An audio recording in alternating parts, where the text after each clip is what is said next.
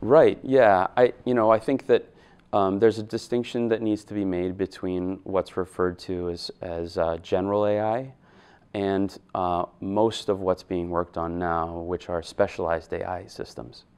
The specialized AI systems of which I'm speaking are built to and trained to do a very specific kind of task.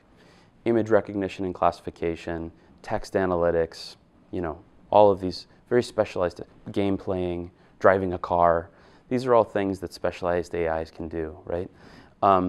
All of those types of specialized AIs I see as tools that are going to actually enable humans to do higher value work.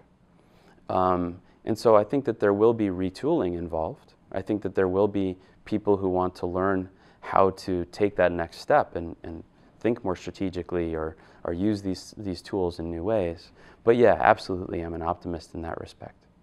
Now, there's an alternative idea here, which is generalized AI.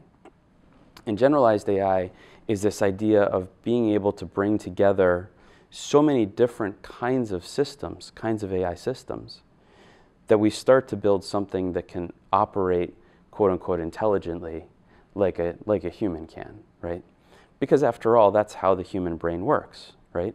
Our cortex is actually a generalized, very similar architecture across the cortex, but there are many different regions in the cortex, each of which do a different thing.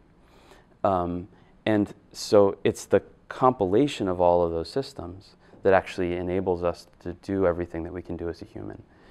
That kind of general AI is another branch of work that's going on with an end goal of creating a machine intelligence, right?